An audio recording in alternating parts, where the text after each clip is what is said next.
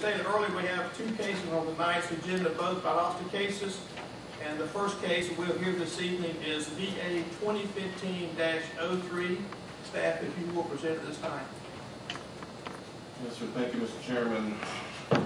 This is a rezoning request by Joe Hayes to rezone 0.84 acres, so 3/4 of an acre, from R6 to CH. The property is located on St. Augustine Road, about 600 or so feet north of West Hill Avenue. This is between the electric contractor office and the auto parts store. It's a narrow lot.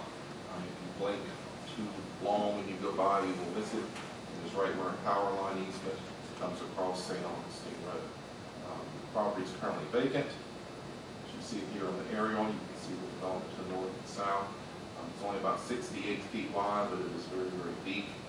We're simply wanting to market this property for commercial development in the future, or perhaps build something there themselves.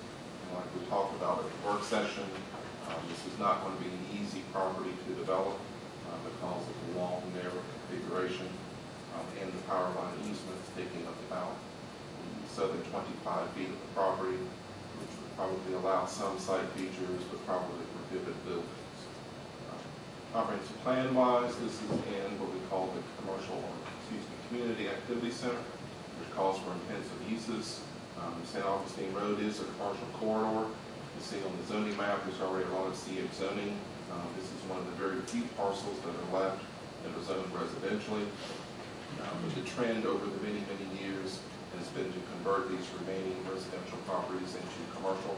The applicant is requesting CH zoning, which is the same zoning category to the north and south and across the street, so it fits in very nicely. In your packet is our standards for exercising zoning power, and this checkout is being very favorable in support of the rezoning. So therefore, staff is recommending approval of these after finding consistency with those standards and the comprehensive plan as a whole. I'd like to answer any additional questions you may have. Thanks for presenting. Commissioners, do we have any questions for staff on this request? Just clarification, or what is the frontage again of the? It's about 68 feet across. It varies from north to south. You see it's not a rectangle. It's got a little bit of a trapezoid shape to it. But if you were to zoom in, and from this distance my eyes won't zoom in on this drawing, but if you look at those call outs, they're about 68 feet at least on the front. Well, permitting power lines can pretty much dictate which. Absolutely. It's going to be a challenge. I mean, small buildings, there's a house on the property now. I think as long as you put whatever buildings you have along the north side and not be too deep of a building, I think you can make it work. It's just going to take some creativity. Is there land in parking at this point? Sometimes. Just curious. I wasn't insinuating that, but I was curious. Any other questions for staff? At this time, if there's anybody wishing to speak in favor of this request, you can come forward, please.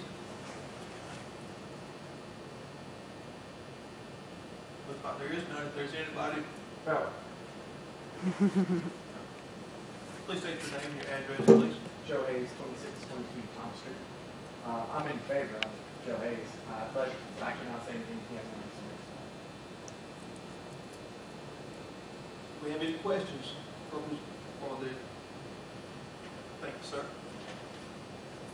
Anybody else like to speak in favor? If none being, is anybody here wishing to speak in opposition of this request, please come forward this time. And there appears to be none. Any more questions between the commissioners on this request? There being no more discussion, I will at this time take a motion on this request. Mr. Chairman, I think the property kind of speaks for itself. It's going to be limited to what you put there.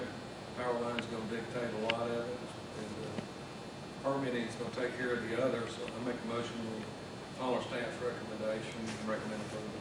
We have a motion for Commissioner Willis. Do I have a second? Second. I have a second for Commissioner McClendon. This time we'll take a vote on the motion made. All in favor? 8-0, Carmel, unanimous.